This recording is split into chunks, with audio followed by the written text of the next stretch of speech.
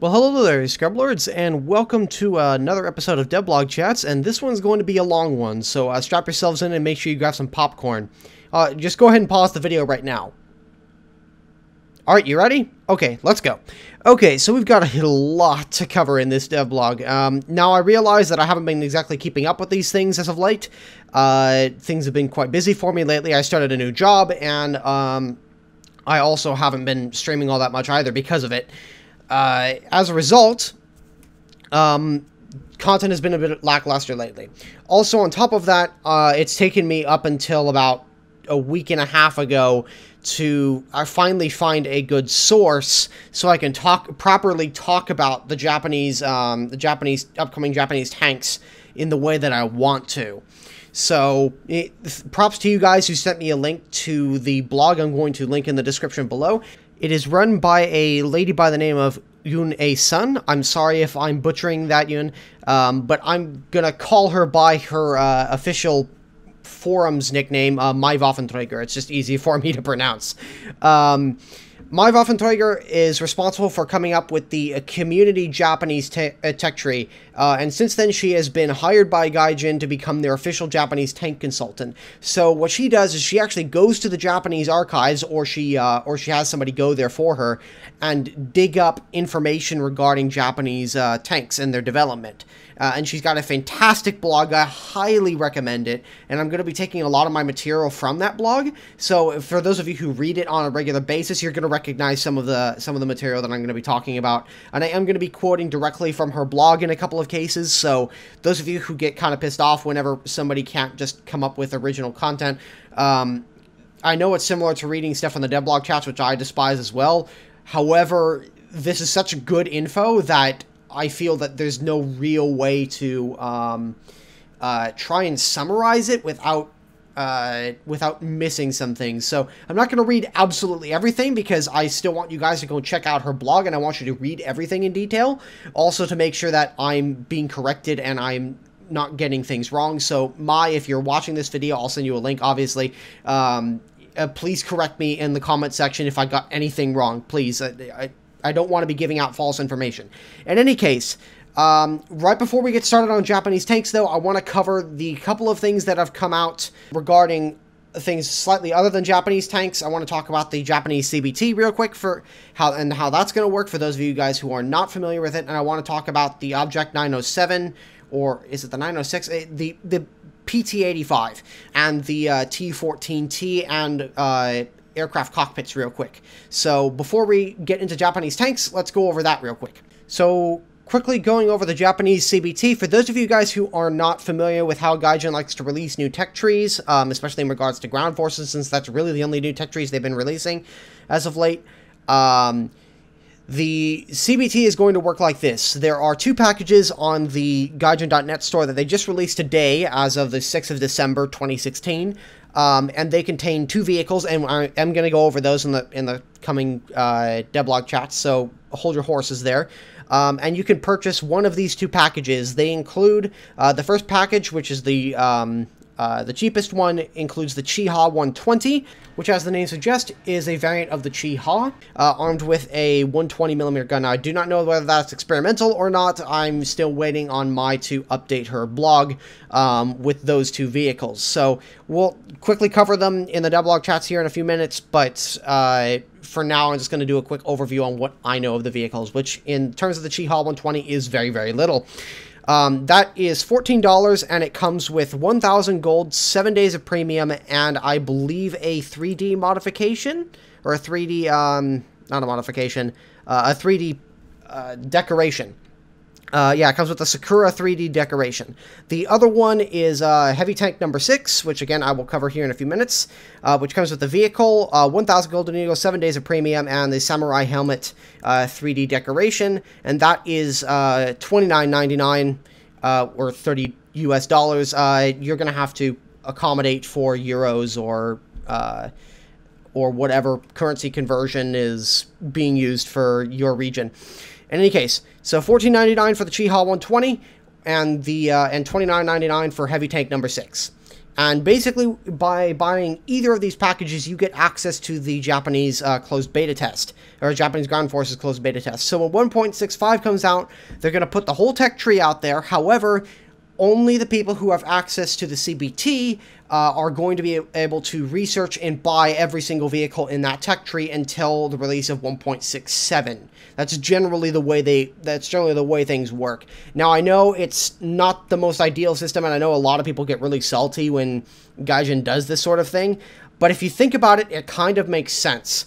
They've put all this effort into these vehicles, and they've set up the tech trees in the best way they think they're going to work. However, the CBT process is there so that they can figure out where they've gone wrong and how they need to readjust the vehicles before everybody gets access to it. Now, everybody is going to get access to the Tier 1 Japanese vehicles. That's how they always release it.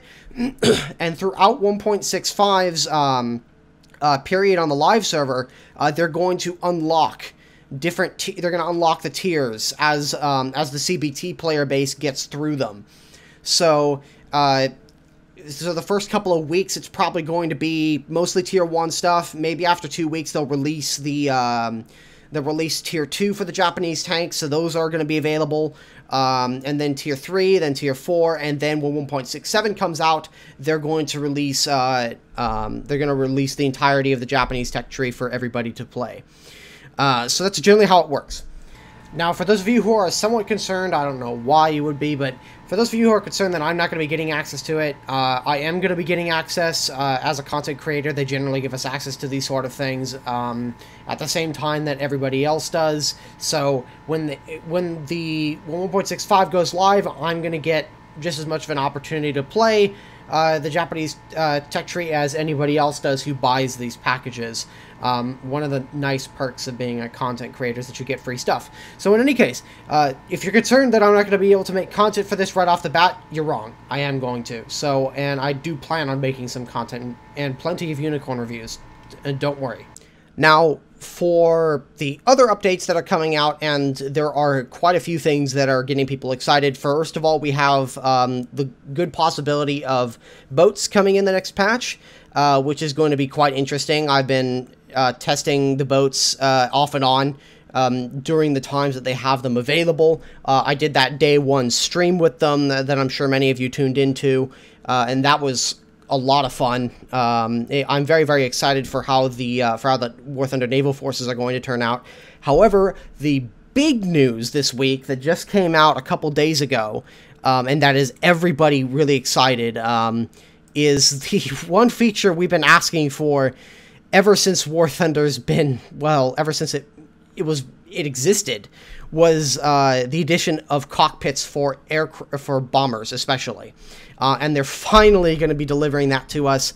I know more than a couple of friends who are big sim guys who stopped playing War Thunder because a lot of the aircraft that they really wanted to fly just didn't have cockpits, and they really wanted that immersion and feel of those aircraft, especially bombers. I mean, bombers have suffered in War Thunder, especially in regards to lack of cockpits ever since the game's been in existence. I mean, and the fact that a lot of these aircraft have been in the game since closed beta testing days, since when I was playing, started playing, like back in 1.25 or something like that. I think I started playing around there. The fact that they aren't in the game is a travesty. In any case, we're finally getting that, and not just for bombers. All aircraft that do not have a cockpit are going to be getting one next patch. And I'm pretty sure that includes the new aircraft that are coming as well. So, I mean, it's a huge deal. And it's one of the most anticipated features for War Thunder. Now, one of the funny things that happened to come up when they announced this was one of the cockpits they had there is for an aircraft that's not even in the game yet, that they haven't actually officially announced in the Devblog, and that's the HE-100. And I'm just going to read the comment for it. Let's see, where is it? Heinkel, I think it's by Jinx Z. Heinkel HE-100 confirmed, and I don't even know how to pronounce that. Owishe? Wish? I don't know. He says, no, it's a picture of a weather balloon. Nothing to see here. So it's obvious when they put this together, they realized, crap. We kind of screwed up there. However, there is also a picture of the HE100 showing the new X-ray camera. And I'll put a picture of that up on screen there so you guys can see it. So, HE100 confirmed, essentially. So that's going to be kind of cool. I know a lot of people have been looking forward to stuff like that for a while. I mean, especially for the cockpits. I mean, just a couple of pictures that they've released for us are just absolutely beautiful. Again, I am not much of an aircraft guy anymore. I played the crap out of aircraft way back in the day when, way before War Thunder Ground Forces came out. And, I mean, even then, I'm excited for this. Like, I've reiterated time and time again that I'm not an airplane guy anymore. However, this has kind of got me excited a little bit for airplanes. So, I don't know, I might give them a try again, or I might start playing them a little bit more. Just, if anything, just to try out some of these new cockpits. Now, I totally forgot to mention this when I was talking about the aircraft. I was recording like an entirely different portion of the video, and I completely forgot to talk about this. They're finally making a change to bombers in general in realistic and in combined arms battles, meaning battles with planes and tanks, to bombers. And that is, they are removing, finally, the 3D bomb sight view that you get in third person for bombers. And what that effectively means is that you're not going to have those pesky Dornier 217s flying in and dropping bombs on individual targets with ease, or jet bombers like the Arado 234 blitzing the map and just bombing targets with pinpoint accuracy anymore. That's not going to be the case. Still, that you might get bombed by them, but you're going to see far less of these vehicles now, and at least this is what I'm anticipating.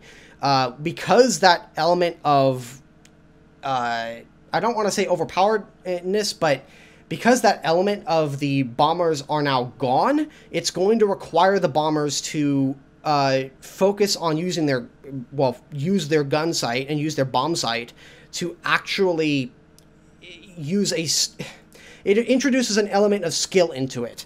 And it requires bombers, if they're going to bomb at any sort of reasonable altitude and utilize their bomb sight with any reasonable degree of success, that they're going to have to fly in straight lines, and they're going to have to be very, very vulnerable to air attack and or SPAA, depending on how high they're flying. So this is an excellent change, and a change that I've been asking for forever, because, frankly, it was one of my biggest pet peeves about RB and AB tanks and simulator. Well, not so much simulator, but that's a different can of worms entirely. But it was one of my biggest pet peeves about ground forces. The fact that bombers these strategic or tactical bombers could hit targets with such pinpoint accuracy, because Gaijin was essentially giving them a sight on the ground in third person that just is here. Just fly into the general area, drop your bombs, and you're going to land a bomb right on top of them. I mean, Gaijin might as well have introduced a system that dropped the bombs for them, because it was so accurate, and it was ridiculous. Again, one of my biggest pet peeves of War Thunder Ground Forces was that, and they're finally getting rid of it. I am so happy. Thank you, Gaijin. You have made a tanker very, very happy. And I know a lot of people are going to say, oh, well, you should just bring more SPAA. Here's the problem. The amount of experience and credits you gain from playing SPAA is pretty minimal. I mean, it's already bad enough with War Thunder Ground Forces tank grind, and the amount of experience and credits you get per match. It's already bad enough. But when you're driving SPAA, you're pretty much completely limiting yourself to one or two roles, depending on the SPAA you're driving, of course. If you're driving a ZSC-57, you might as well be a medium tank. But if you're, for example, driving a true SPAA, like an M163 VADS, you have one goal in life, and that is to kill aircraft. and that's it. You don't have other options. So the amount of aircraft per SPAA ratio there was a massive difference. You're going to see far more aircraft than you were ever going to see SPAA. And because they're making this change to bombers, it can only mean good things and for ground forces. And it's going to prioritize, like they say in the Devblog here, It's going to prioritize dive bombers and ground attackers, which are both vulnerable to SPAA and ground fire. And on top of that, it's going to require an element of skill for those people who want to bring their Dornier 217 into a battle, who want to bring a B-29 into a battle. It's going to require an element of skill and an element of knowing what you're doing. Rather than just going in, dropping a bunch of bombs that will just destroy everything within a 200-meter radius and just flying away and getting off scot-free. So this is an excellent change, and I cannot wait for it to be introduced into ground forces. In any case, moving on swiftly here, we've got a couple of new vehicles to discuss. I'm going to get the Tu-14T right out of the way. And this is an aircraft that I didn't even really know existed, I'm going to be completely honest. However, really does make sense for the rule it's intended for, and this is the Tu-14T. TU stands for Tupolev as far as I'm concerned, and apparently, according to the Devblog, the T at the end of 14 stands for Torpedonosets. I'm sorry, Russians, I just butchered your language. I am very, very sorry about that. I don't speak Russian all that well. Jet-powered Soviet torpedo bomber. So that should be quite interesting. And the fact that it looks like it's based off the IL-28, let's see, the Tu-14 and the IL-28 became the first series produced Soviet jet bombers. Okay, so essentially, these were competing designs, and the Tu-14T could drop torpedoes, so that's kind of cool. And I'll put some photos up there for you. It looks like a beautiful aircraft model. I mean, it astounds me every patch how good these models get, and they're just beautiful. I just can't get over them. I'm not much of an aircraft guy, like I've said before, but these models are just absolutely beautiful. I know a good aircraft one, or I know a beautiful aircraft when I see one. In any case, moving on here swiftly to the first tank, and I know it's been 15, 16, 17 minutes before we actually got to ground forces, but I needed to get those things out of the way. In any case, the very first vehicle of Devblog chats that is actually a ground pounder is the Object 906, or as they call it, the River Mosquito. Essentially, this is the PT-85, and this is quite an interesting vehicle for a multitude of reasons. Now, for those of you who are familiar with Soviet Tier 4, they have always struggled with the sort of fast, mobile vehicles that punch hard, in which almost every other nation seems to have. The Americans have plenty of these vehicles. The Germans have the Panther II, and the British have vehicles like the Carnarvon. Well, although the Carnarvon and the Centurion are not exactly the fastest vehicles, I guess you could always make an argument for the Charioteer fulfilling that role. Essentially, what I mean is that the Russians really struggle in the sort of medium to light tank department, vehicles that are quite mobile, that hit hard, but may not have any armor whatsoever. The PT-76 is not really that well suited for this because it's a 5.7 and it's not really a good, it's not really a proper Tier 4 vehicle. And where it sits right now at 5.7 is more than adequate.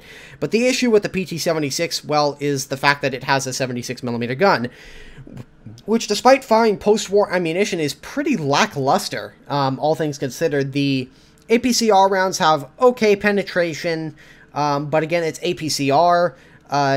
The APHE rounds on it have abysmal penetration for its tier, just over 100mm, which is really quite bad.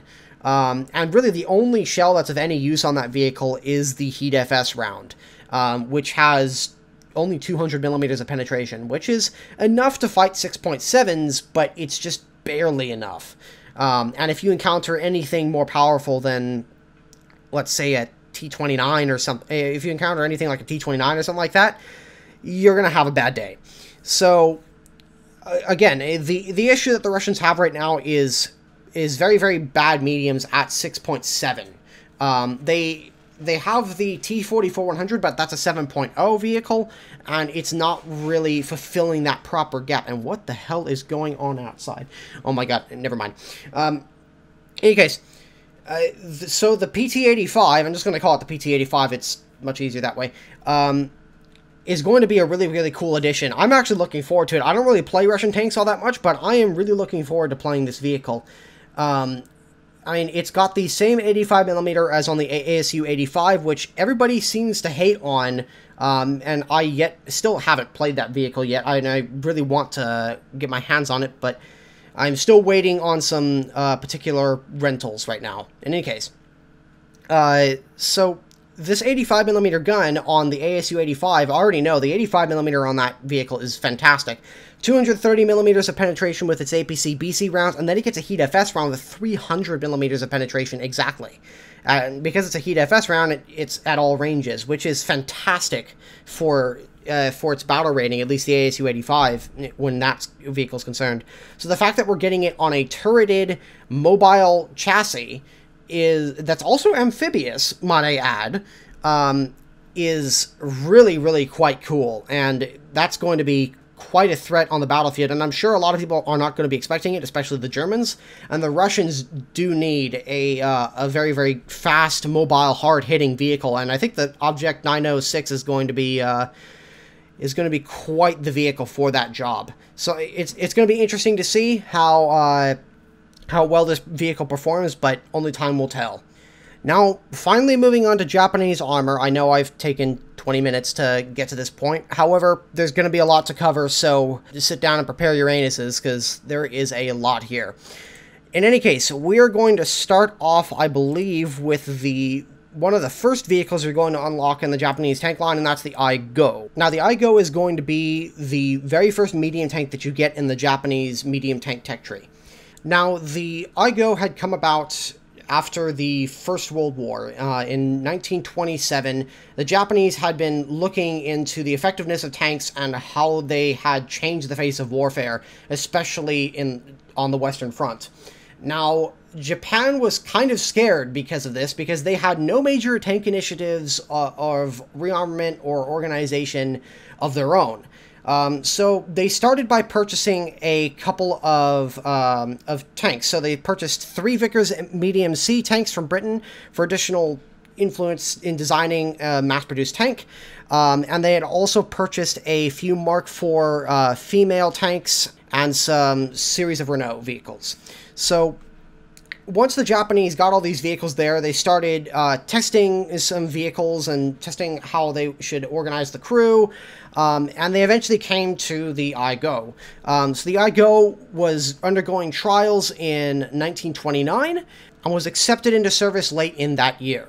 Now, the first 5 pre-production vehicles did not see combat until 1932 in Shanghai, because in that year, the Manchuria incidents kicked off, and the Chinese and the Japanese engaged in a full-out conflict. And so this was the very first time that both sides the Japanese had actually used their tanks, and they were deployed in the 2nd Independent Tank Company. In addition to this, they were also supported by 10 Renault tanks. Now, after the battle, all the crews were interviewed to see how well the tanks had performed. They had performed okay, they had performed satisfactory. However, a couple of changes were recommended. One of the things the Japanese realized was that when the gun was elevated to a certain degree, since the tank had no gun mantlet, it actually left a gap in the armor where Chinese troops could shoot at the tank crews. So that was quickly rectified by placing a steel shield around the gun to help cover up the crew when the gun was elevated or depressed to a certain degree. Now, the first production variants, the variants that had fought in Shanghai, were pre-production vehicles. The first proper production vehicles were armed with a short-barreled 57mm gun. These vehicles were designated the Type 89 AIGO-Ku. Which is K-O-U. I'm sorry for the Japanese people out there, or any Japanese listeners. I'm going to butcher your language, and I'm going to do it over and over again. In any case, to follow this up, in 1933, there was a second production variant which set out to improve the frontal protection of the AIGO. Now, this is where things get kind of confusing, because to add to the confusion of both of these vehicles, some of the second generation vehicles did not retain the same turret of the first generation, so things get a little bit confusing here.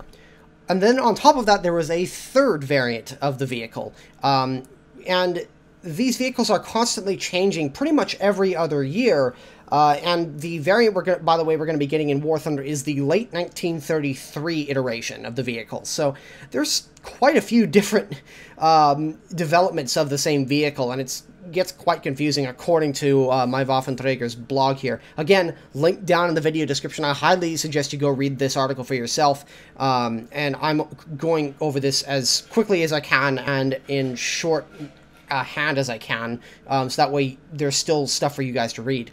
In any case, so the vehicle was constantly reiterated on and improved. There were different cupolas, there were different turrets, all these different improvements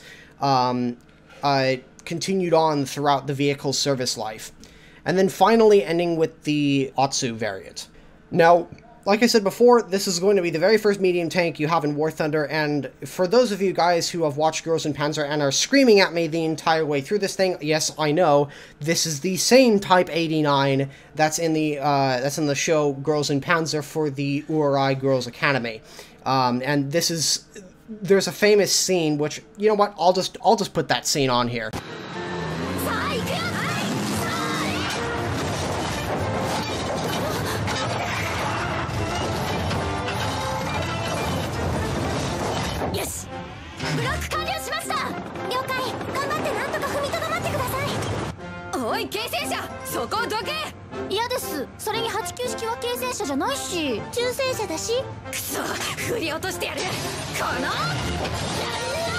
If that doesn't properly illustrate how small and cute this thing is, I don't know what does.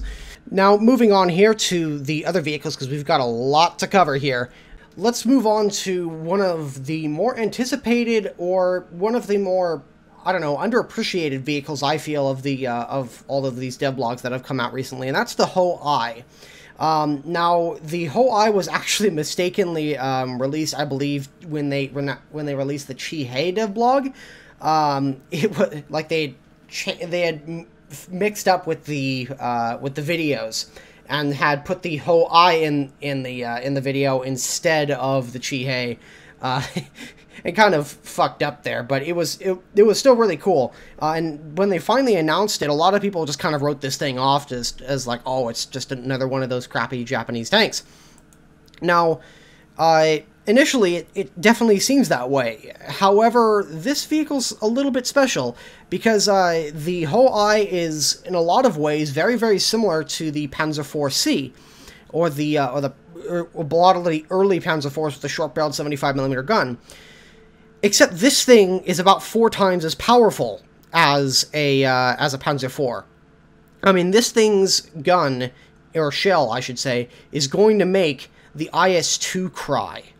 And if you think that's even entirely possible, let me just read to you what they've said here on the devblog real quick. I know I don't like reading from the devblog, but it's important. This tank's cannon is known because of its truly murderous shells. The Ho-I's ammunition complement includes a semi-armor piercing cavity with a semi-armor piercing round with a cavity filled with 460 grams of TNT.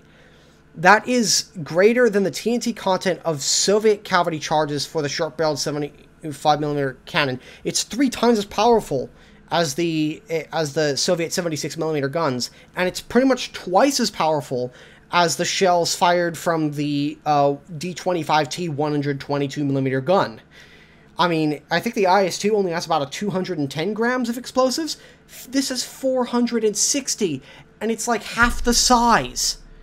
I mean, or just over half the size. Like, this is insane. Now, granted, because it's a semi-armor piercing round, the penetration is going to be quite poor, but if you penetrate with this round, it's a one-shot kill, guaranteed. Like, I don't care, like, how powerful your tank is. 460 grams is no joke. And the Ho-I, I feel, perfectly illustrates the Japanese in their sort of flavor that they're going to bring to the table. Light vehicles, generally very fast, with very little armor, but with shells that have generally poor penetration for their tier, but they hit massively hard. If you penetrate with one of the Japanese APHE shells that we're going to be getting next patch, you're going to do a lot of damage. Even with like 47 and 57mm cannons. Like, it's going to be quite devastating how crazy these APHE rounds are. going to be. And those people who love one-shotting things are going to really like the Japanese vehicles if they can make them work. And like I said earlier, this was basically developed with the same general concept as the German Panzer IV when it was initially developed. And the idea with this was you would have a sort of an infantry support tank that would destroy enemy pillboxes and fortifications and help support the infantry advance. However, only I think about 5 to 30, I think it was 30 of these vehicles. Let me go check real quick. So yes, it was 30 vehicles, and they were all confined to the Japanese mainland, so they never left Japan.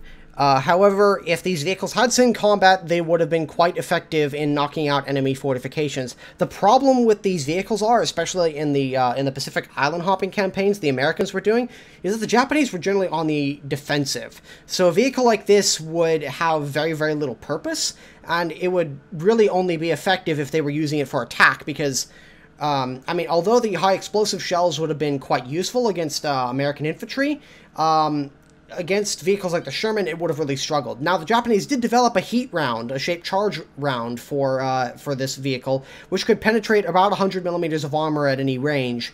And it was, according to testing, it was able to penetrate the front of a captured Sherman at 800 meters with the heat round. So it can defend itself.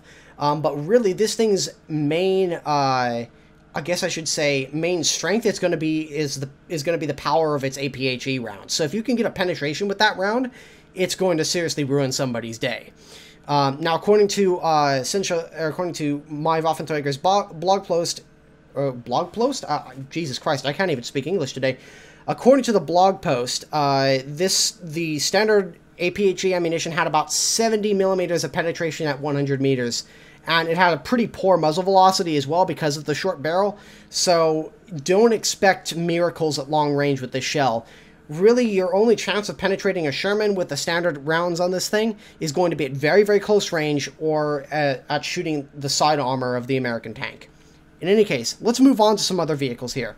Now, let's take a quick look at the Honi 3. Now, the Honi series of vehicles is very, very similar to the German Martyrs. They say on the Devblog post, the Japanese Martyr. And essentially, it was an attempt, like a lot of other nations, to take a basic standard anti-tank gun and mount it on a self-propelled chassis in order to help combat enemy tanks. This need had first come about in 1939 during the Nomonhan incident against the Soviets, because the Soviets had deployed large numbers of tanks against the Japanese, and they realized that the 47mm and 57mm guns, especially the shorter barreled ones on a lot of their tanks in that theater, simply weren't cutting it. So the Japanese started the Honi project, and so the first vehicle, the Honi 1, was essentially just a Chi-Hob with the turret removed and a makeshift gun shield stuck on the superstructure, and a Type 90 75mm field cannon stuck in the gun shield. Now, the vehicle had 2 serious problems. The first one being that it was open-topped and there was very, very little protection for the gun crew, and the second being there was no direct vision periscope, so there was no direct sight in line with the gun. So it made aiming quite difficult. These issues would not be solved until mid-1943, and it wasn't until late 44 that another prototype was ready that had figured out most of these issues, which ended up being the Honi 3. Now, another big improvement with the Honi 3 was the replacement of the Type 90 75mm field gun with the Type 3 75mm gun, which is well known for being used on the Chi-Nu medium tank, which we've already discussed in my previous Scrub Chats video. So this vehicle not only got most of its main issues fixed, but it also got a proper anti-tank gun.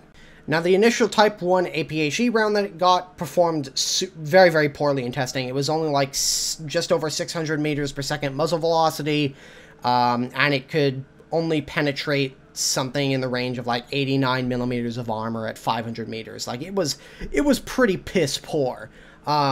Later on, they changed the shell composition to the Type 1, let me see here, the Type 1 Tokoko, which had an improved muzzle velocity of 683 meters per second, and was capable of penetrating 100 millimeters of RHA, rolled homogeneous armor, at 500 yards, and 85 millimeters at 1,000 yards.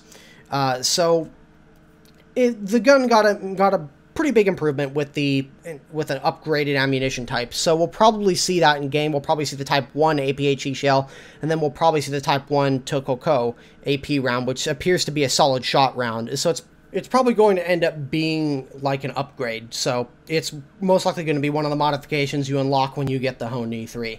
Now, only 41 of these things were produced, and they were restricted to the Japanese mainland, so like many of these vehicles we're about to talk about today, it didn't really see any combat service. It was just, there wasn't even resources to transport these vehicles to the fighting at that point, let alone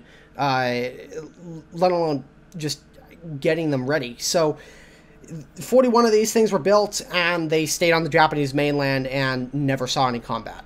Before I go, though, it should be mentioned the vehicle actually could depress its gun to 15 degrees. A lot of these Japanese tanks are going to have excellent gun depression.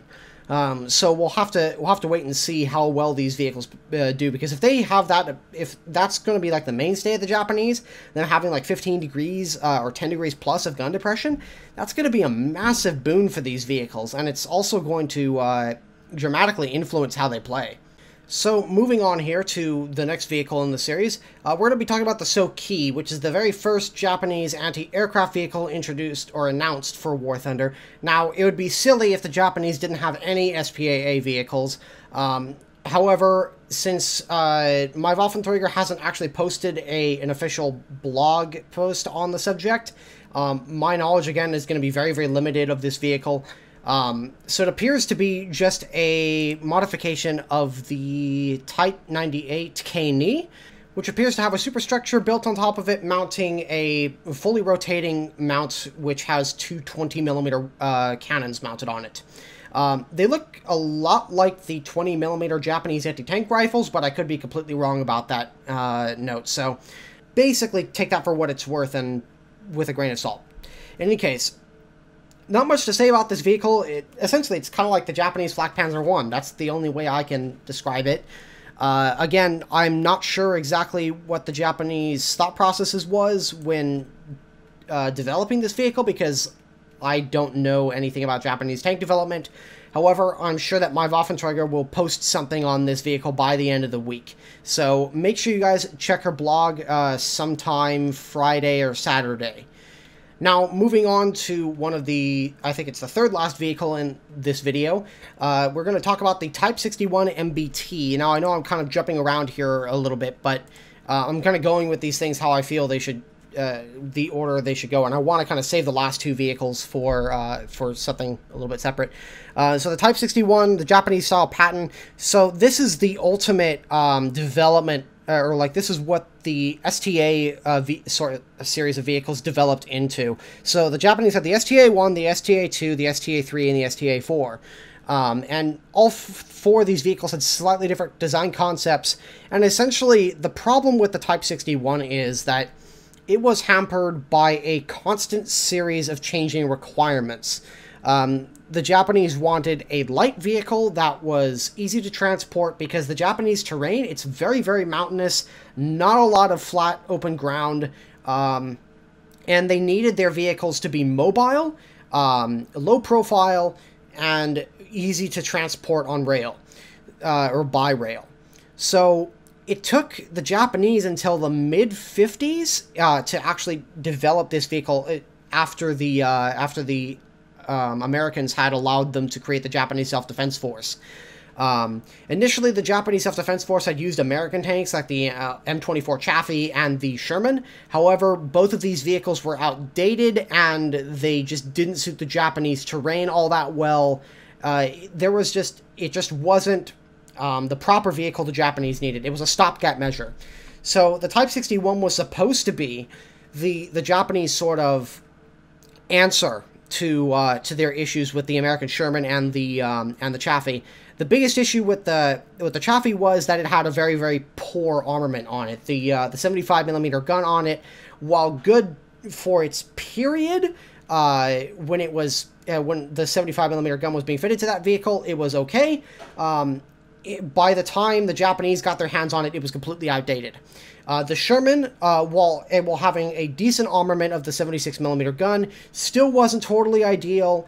And on top of that, the vehicle was just too heavy for Japanese terrain. Like, it wasn't properly able to be moved by rail along through the Japanese railway tunnels, and had a lot of other issues.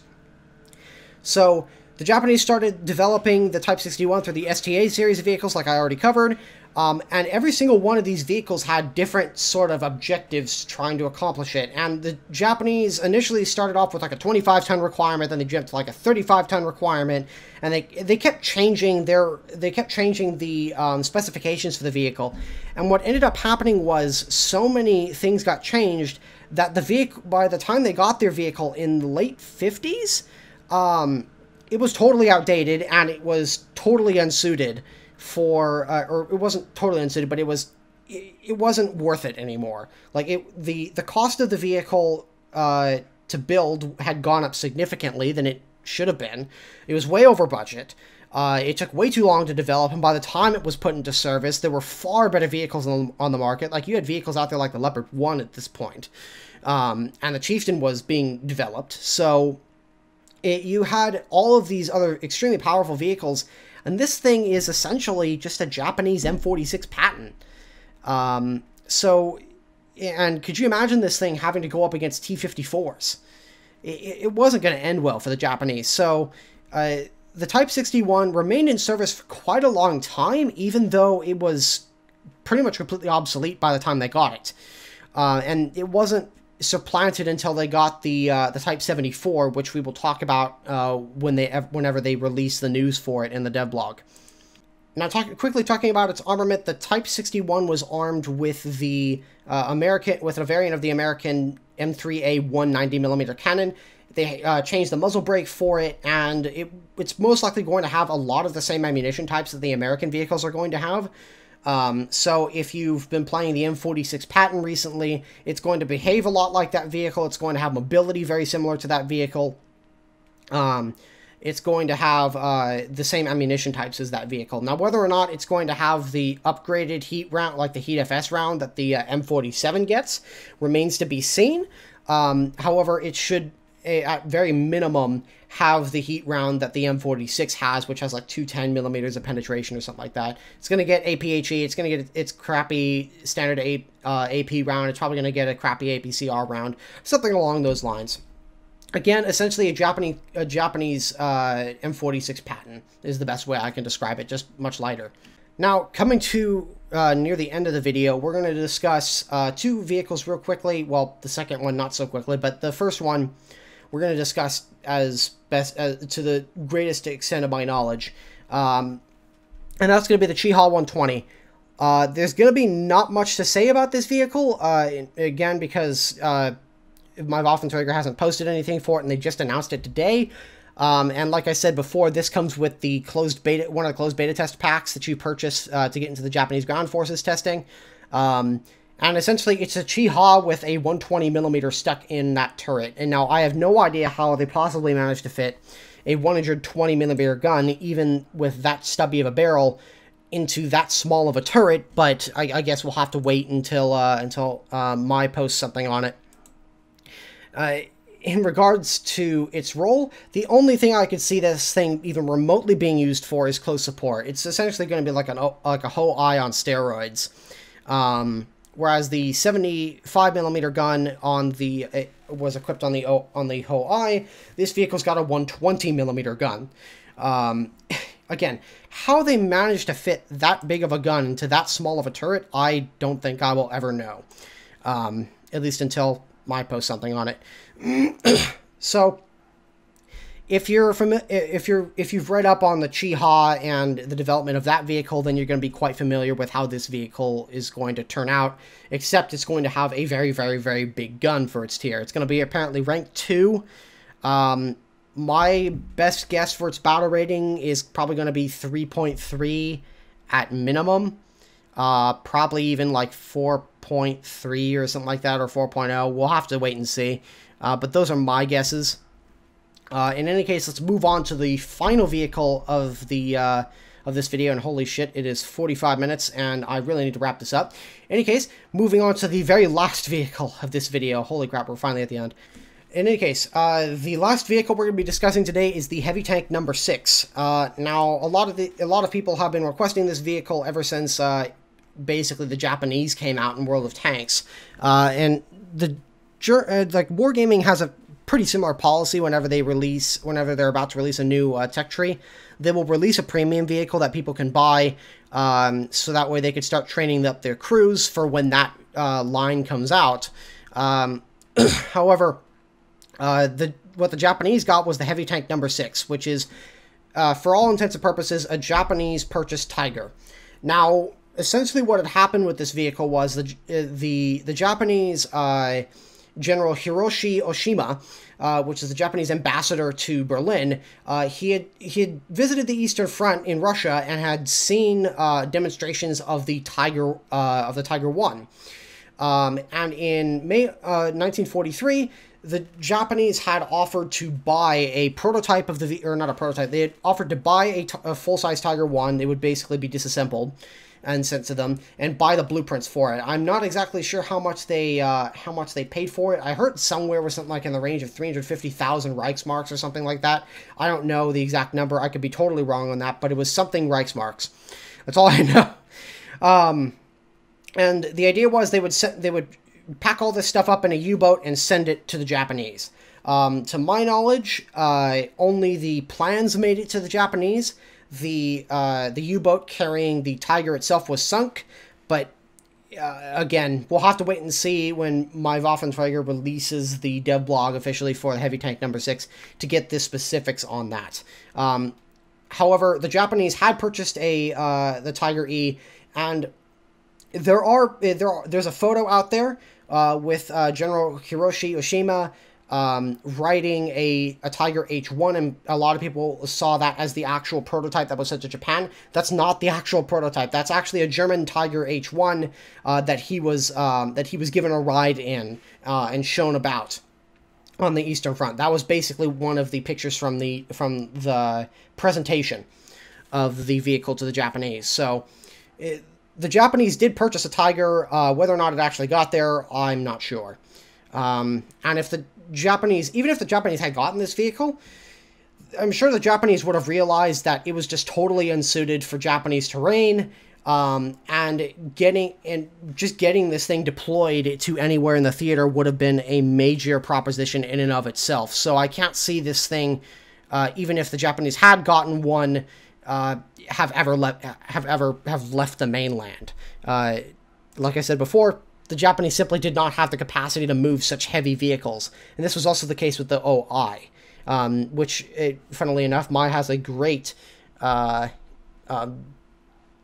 post, a couple of blog posts on it. So I highly recommend you guys go and read that as well. In any case, this vehicle has, or this video, Jesus, I've been talking for so long that my voice is going, and I can't even speak English anymore. In any case, thank you guys for listening. This has been a mega episode of Devblog Chats, I'm sure you will agree, and I hope you guys all really enjoyed the information that you guys got. And again, go check out Sensha Tank Manual, link in the video description, like I've said about 1 trillion times beforehand. And I highly suggest that you read up on that, share it with all your friends, get the word out on it, because it's really, really interesting stuff. In any case, thank you guys for listening. This has been Many Miles Away. Keep your tracks checked, keep your binos in place, keep around in the tube, and I will see you guys in the next video.